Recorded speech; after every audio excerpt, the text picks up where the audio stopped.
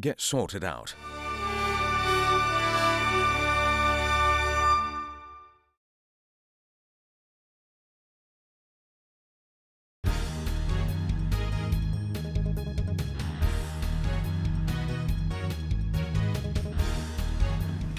Hello, welcome to a special edition of the Editor's Minute. Today we're going to talk about tone. Check it out.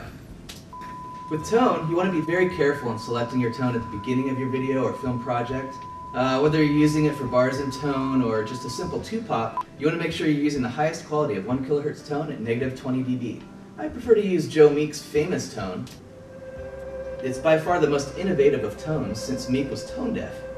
To this day it cannot be replicated. Some prefer to use the ever-popular Tom Dowd tone to stay conservative and safe, since it's mathematically and scientifically sound. Also, keep in mind that some editors are pushing the limits with new 1-pop and 2 kHz tone at -42 dB.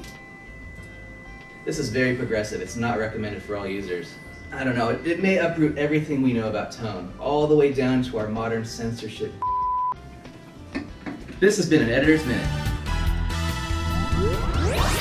Now you're all sorted out.